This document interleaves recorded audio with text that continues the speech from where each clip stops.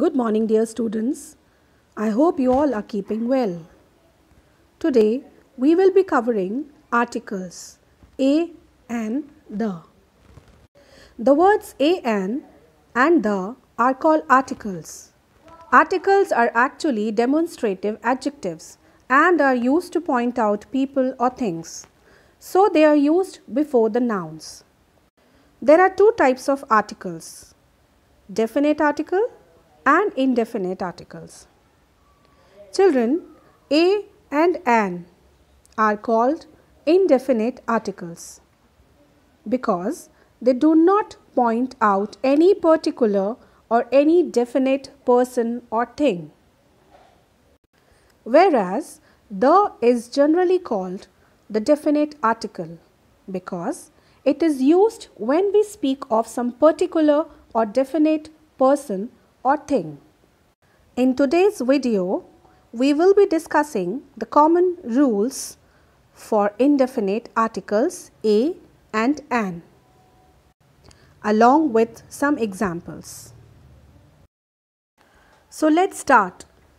First, we will talk about the rules used to apply the article a. Children, the article a is used before singular countable nouns which begin with consonant sounds. Children, in English, we have got 5 vowels: A, E, I, O, U.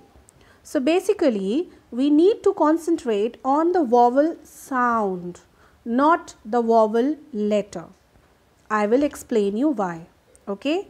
So, A is used before singular countable nouns which begin with a consonant sound. For example, a bee, a fan, a picture.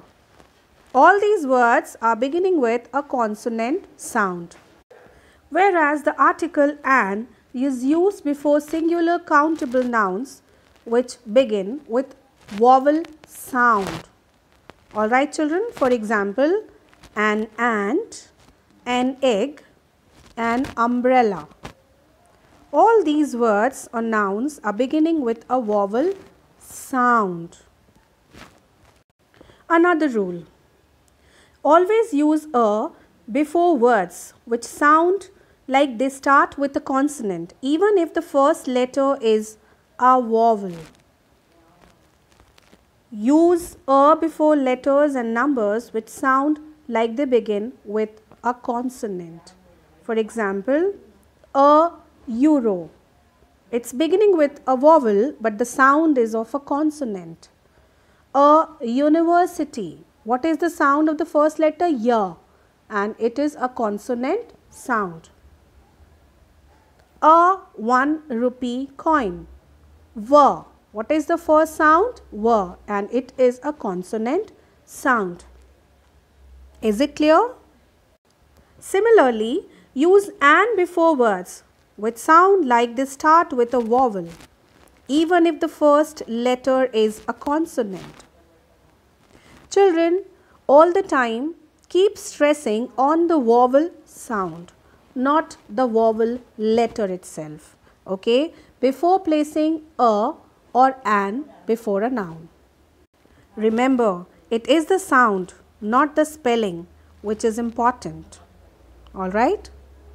For example, an hour. Here the word is starting with H, but H is silent. So what is the sound? Ah.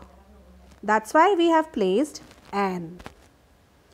An F. That's also has a vowel sound, correct. An 8. It also sounds a vowel first. So I hope you have understood the rules for applying the indefinite articles a or an before a noun. I am going to give you a worksheet that you have to solve it in your English notebook. Fill in the blanks with either a or an. So practice solving it. All the best. In our next video, we will be dealing with definite article the, along with some examples. Till then, take care.